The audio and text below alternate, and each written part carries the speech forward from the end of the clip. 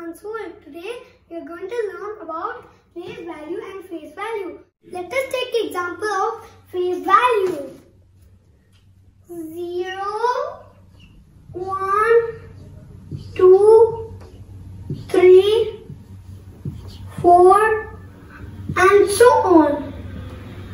0's face value is 0, 1's face value is 1, 2's face value is 2, 3's face value is 3, 4's face value is 4 and so on. Face value. The face value of a digit is the digit itself. As you know, face value never changes according to the place.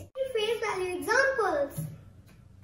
8's face value is 8, so we write it here. 1's face value is 1, so we write 1 here. And 5's face value is 5.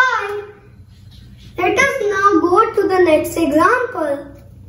7's face value is 7 and 7's face value is 7.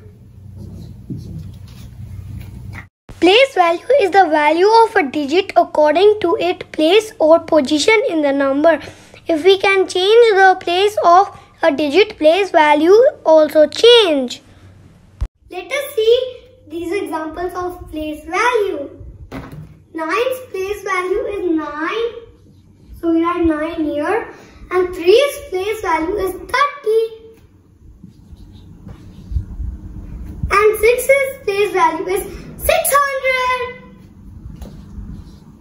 Let us see example number 2. 7's place value is 7. 7's place value is 70. 7's place value is 700.